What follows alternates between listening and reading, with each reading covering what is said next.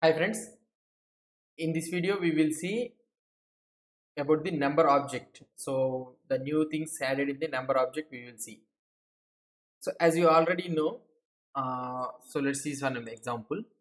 So I have, for example, I have one number. For example, what we can say 10. Okay.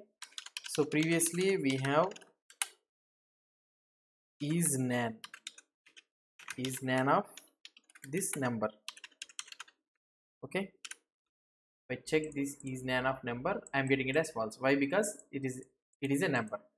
So if I convert it into string, so let's check if it is isNaN or not. Then it is also false. So if I want to check nan here, then I will get it as true. So previously in the ES5 and all those things, so you have a global function something like this isNaN. Now you can also use this one using number dot as an object. Okay, in the ES6. So now if you will also get it true. Why this one also is there means, so these all instead of available as a global methods and all those things, they have grouped into a object. It's the number object. They have grouped all those things into a object, so that all those things, if you type in the IDE or anywhere in number dot something like that, you'll be able to find all the methods available for the number thing. And also another one, what we can say is we have another thing called as isFinite. Okay. So whether we need to check whether it is an infinite or not. For example, I have a very big number, something like this. So if I try to get here, I am getting it is true. That means it is not an infinity number. Okay, this is also one of the method. So in the ES6, so which we can say that the number is infinite or not. For example, if I want to check infinity, okay, if I check this one as an infinity, if I try to run this one, I will get it as false. It is not a finite. So if you want to check reverse thing, you can check with the vice versa, something like this. Okay, so you can check like this also.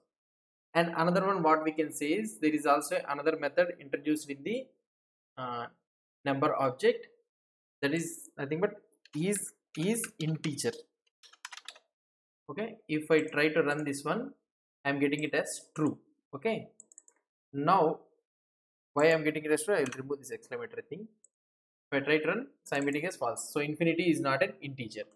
So now if I try to add 10, if I try to run here, I am getting it as true. So that means 10 is an integer.